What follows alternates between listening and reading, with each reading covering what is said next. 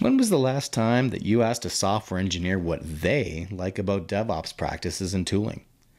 Do you even know what they need? It's always great to hear stories from the trenches, and in an article today on DevOps.com, Don Macvittie gives some great developer insight. This is DJ Schleen with a 505 update from Golden, Colorado.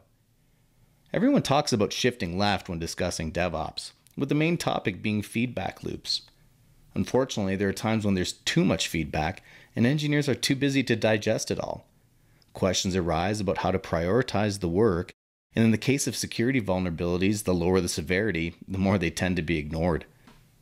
Macvittie says that one of his favorite innovations in DevOps is not some wild new bug vulnerability detection feature, nor is it rampant use of AI, but it's IDE plugins.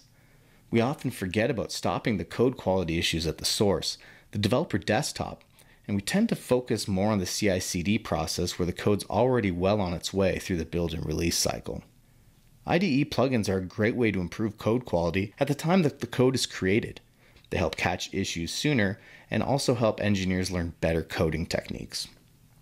Another idea to catch issues before they even get into a remote repository is to use software such as hooks from DKFM that integrates with Git.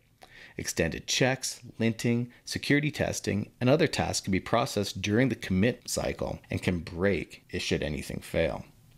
While maturing your DevOps or DevSecOps practices, don't forget the engineers. Include them at all points in your planning.